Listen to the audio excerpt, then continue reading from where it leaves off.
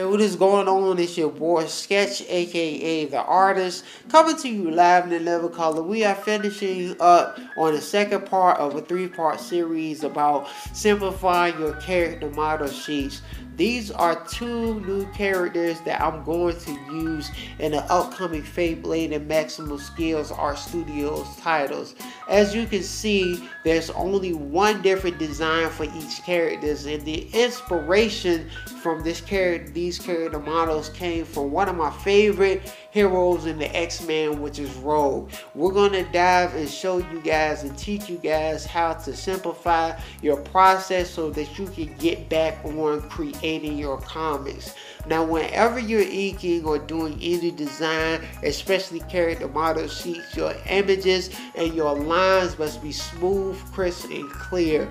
You do not need heavy inking when doing character models like this. So doing something like this, the minimum of inking is the best. Whenever I'm designing or creating my own character model sheets, I usually use a felt tip pen, a ballpoint pen, or even also another awesome type of pen, which is a gel pen.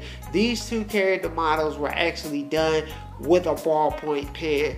When you get to the point when you begin to streamline your process, things will get easier and easier. Anywhere between 1 or 2 different designs is good per character. As I said in the previous video, you want to be able to get on your comic as soon as possible. Don't overplan and don't overthink it, but also have an understanding that the main goal of comics is not to create the models, it's to create the story of sequential art.